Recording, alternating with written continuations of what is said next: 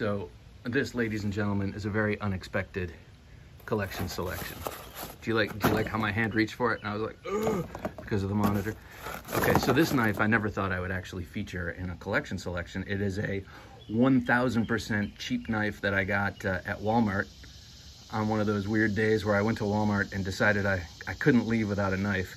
So this was $3, legitimately $3. It was in the fishing section, and it's a bait knife. And as you can tell, it's sort of a Mora ripoff, at least from the handle.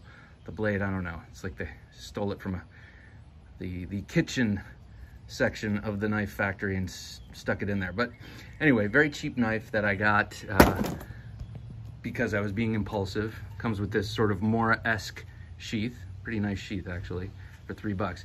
And I figured I'd just stick it in my toolbox and use it when I have some nasty tasks.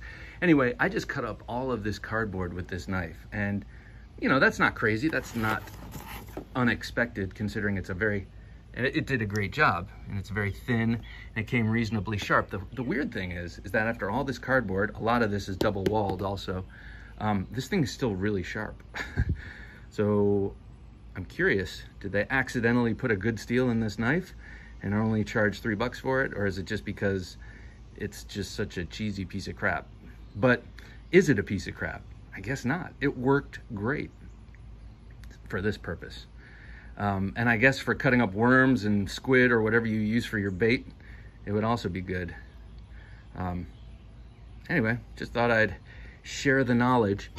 This cheap $3 bait knife from Walmart is excellent if you have some undesirable tasks that you